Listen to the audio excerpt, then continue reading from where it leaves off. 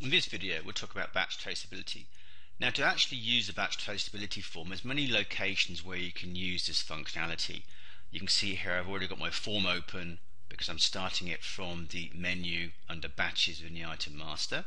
It could be a function on within the cockpit itself. If we're looking at it from a complaint perspective, we could look at batch traceability from the complaint form itself by just doing right mouse click, and we can see batch traceability there. Another alternative might be to just go to the additional batch details record.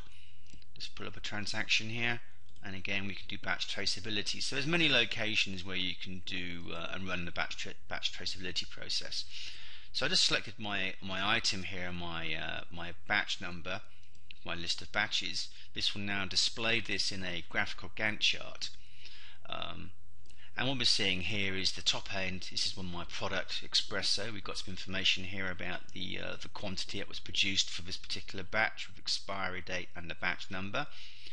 And if we go backwards, we can see that this item was produced from another made product, which was something called East African, and we used a quantity of 45. Again, this in batch details. We can also go see that this product was also made from a manufacturing order made Ground Central, which also made a manufacturing order for roasting, and then obviously a purchase item here called green beans.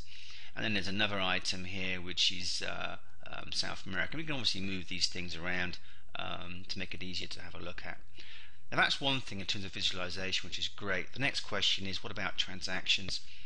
So how to look at transactions? By just clicking on the right mouse button on the box itself, the form comes up showing all the transactions associated with this batch.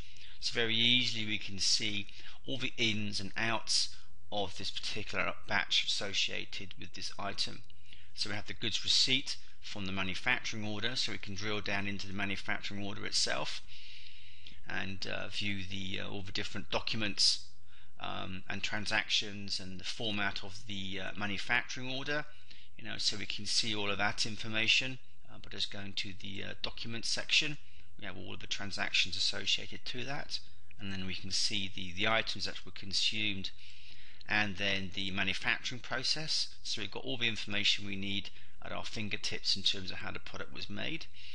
And then we have the delivery, showing then all the list of the customers this item went to, in terms of what was picked and went out, and also what came back in again. So for example, we can show all the things like returns, credit notes, and also QC test.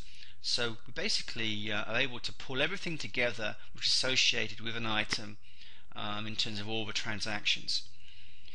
If I just close that now and go to, let's say, to my item here, my Green Central, I can just click on this again, and this shows me all the activity, all the transactions for this particular product. So we can see where it was purchased in terms of the purchase transaction. So we've got a purchase goods receipt, so we know where it came from and it was purchased. And then we have then the goods issue transaction in terms of how much went in to make a product, and then we have a stock transfer and a QC test as well. So again, we have all the information. Now, one of the questions we need to ask ourselves is, okay, so that's a backward trace. So we checked this item and it showed me everywhere where it went to. But let's reverse this. If I just do press Control and right mouse button, this will now do an automatic forward trace. So for my forward trace, I can then see that the item which we're just looking at was actually went through a manufacturing process of roasting, grinding. It went and made one particular batch of 97, another batch number of 100 on the same day. So this is a good example of going forward and then finding out the information.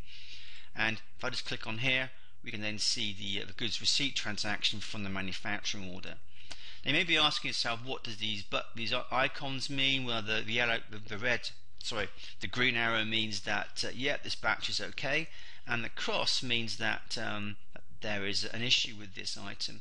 So if I just do Shift Control, I can look at the batch number itself, the batch transaction, and just going into the Business One batch item now, you can see that there's a code here called non-accessible. So if I have non-accessible, basically shows this item is cross. If I have it as locked, then it'll be a different icon. So when you change these icons, let's change it to locked. Let's press OK, and let's just go back and just press OK and just do a refresh. You can see that the icon has changed. So it's very dynamic in terms of how you change your information within Business One. And that's a good example of the process force batch traceability function.